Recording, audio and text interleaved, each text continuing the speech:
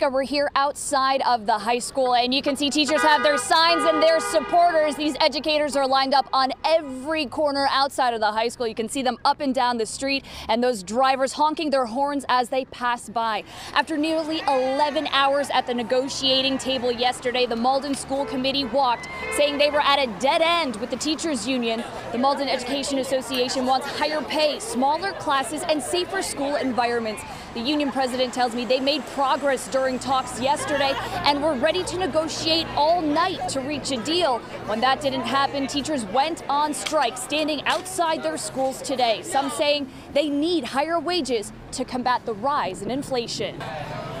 We're looking to try and mitigate the impact of inflation, with it being at over 8% and with our teachers being underpaid.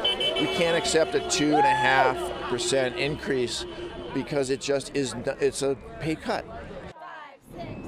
Now, last night, the school committee told teachers they've reached an impasse and will be requesting a mediator to step in on these contract talks. Now, you're taking a live look out here at Malden High School. And as we heard Brianna mention, teacher strikes are illegal in Massachusetts. But as you can see here in Malden, it's a step these educators are willing to take. I talked with the teachers union just a little while ago, and they tell me at this point they don't know when that mediator is going to step in or when these talks could resume. Live in Malden, Emily Maha, WCVB News Center 5. All right.